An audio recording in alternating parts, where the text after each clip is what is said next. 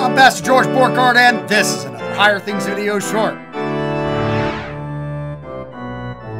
On the Good Shepherd. The Good Shepherd lays down his life for the sheep. That's the subject of today's Higher Things video short. Jesus is the Good Shepherd. Good Shepherd Sunday. It's either this week if you are in the traditional lectionary or next week if you're in the 3-year series.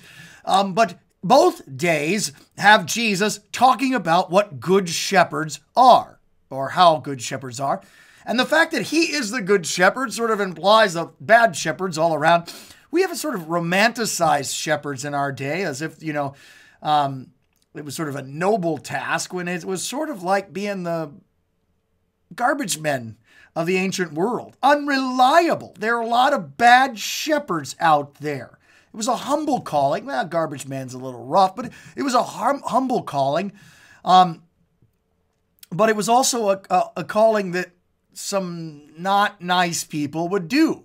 Because if you had your minimum wage job and you had the wolf coming to eat the lambs, which would you choose?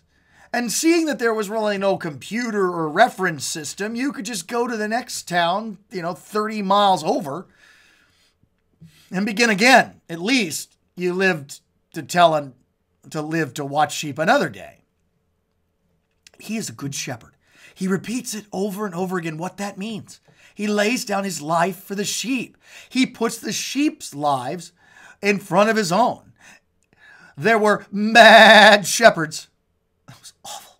But you get it. He was a good shepherd. And that was defined by his laying down his life on the cross. See, the good shepherd goes to the sheep and he goes through the front door. The thief comes only to steal, kill, and destroy. He comes that we might have life and have it forgiven. That's what abundantly means. Abundantly doesn't mean, I got all the money. It's not about the money. It's about the forgiveness achieved by his laying down his life for us, delivered to us in his words. His sheep hear his voice and they know him. They follow him. They won't follow someone else out of the sheep pen. They'll follow him out of the sheep pen because he knows his own. He lives for them. He dies for them. He knows his Father and he knows the ones he lays down his life for.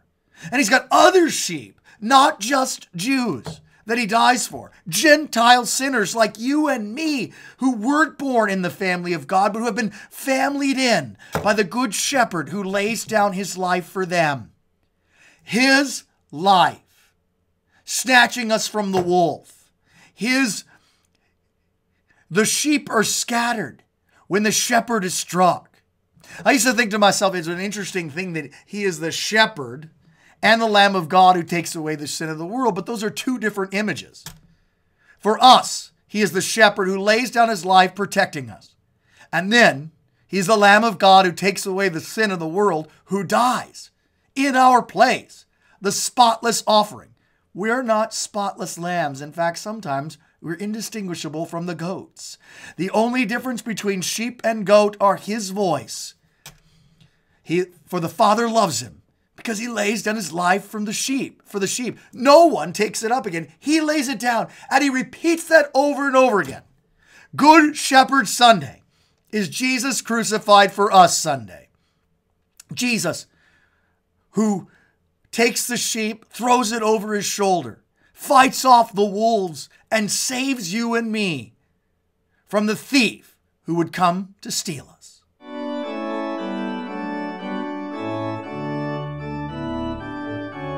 A blessed Good Shepherd Sunday. I'm Pastor George Borgard, and this has been another Higher Things video short.